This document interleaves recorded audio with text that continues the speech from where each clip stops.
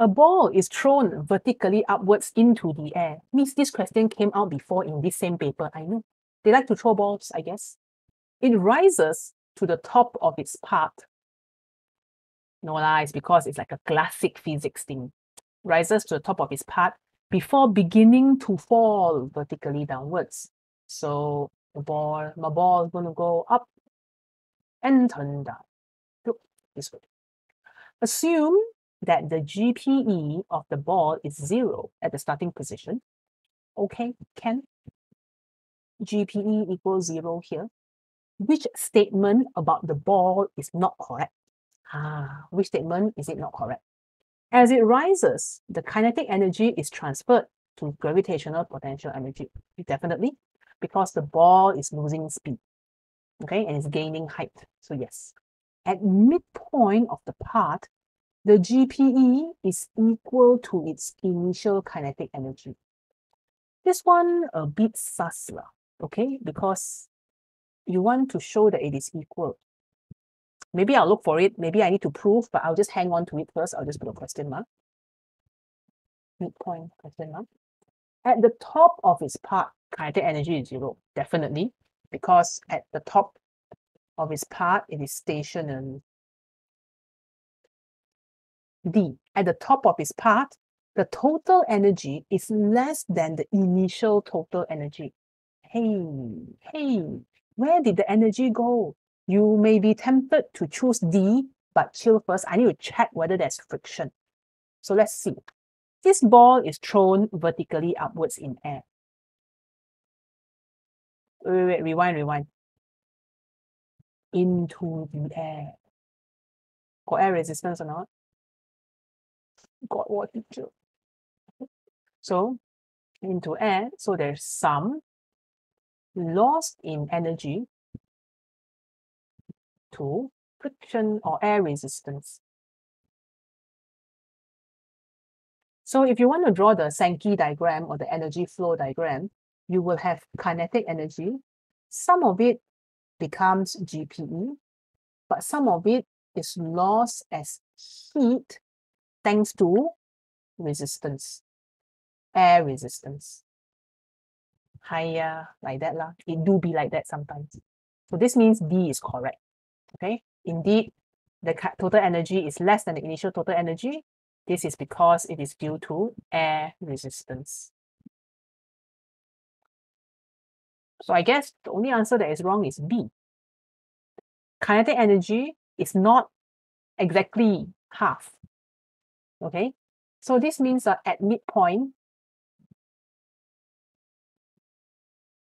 the GPE is equal to the initial kinetic energy. Cannot be. Okay, teacher, what if there's no air resistance? Will it be equal? They cannot be equal because there's air resistance already. So I don't even know what the air resistance is. I don't even know how big the air resistance is. So I definitely don't know or cannot calculate what the GPE and KE is. But if there is no air resistance, I want to know what the kinetic energy and the potential energy is at midpoint. So let's assume big if no air resistance.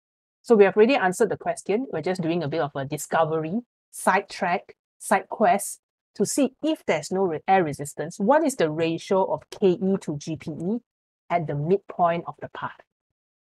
Okay. So currently, right, let's say the starting position, I have a speed V. I want to know what is this V2.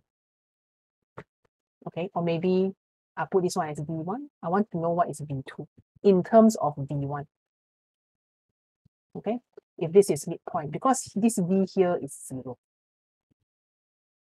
All right, so in the middle, I want to know V2 in terms of V1 or V.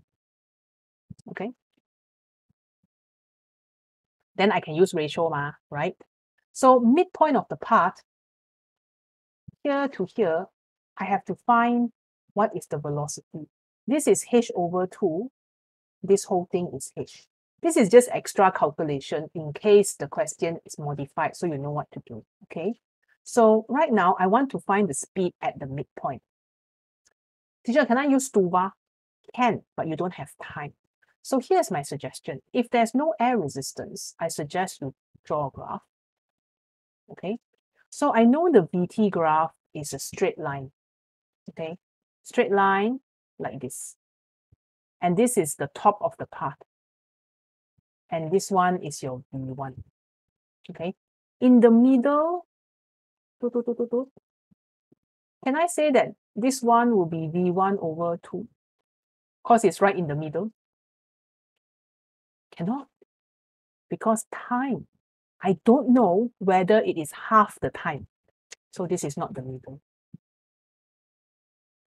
So if you're thinking of just dividing it by 2, that is not the way. Okay? So definitely you can already conclude that B is out. But if you want to do further discovery, there are more videos based on how do you calculate what is this B2. You can use conservation of energy. You can also form simultaneous equation. There are too many unknowns. Okay, so that's why if I want to round off this video early or make it short, B is definitely out. Not just because of air resistance, but because there's no way that the speed is half. No way. Because, look, when we talk about area, the area itself is h over 2, and h over 2 is area under the graph. So half area is definitely not here. This cannot be half of this. These two don't have the same area.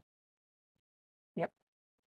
So you will need to find V2 in terms of V1, and then from there, sub into the kinetic energy equation. So if we do that, that is another video, not for this one. Okay? So try out more statement question, learn to eliminate what is irrelevant, read the question carefully.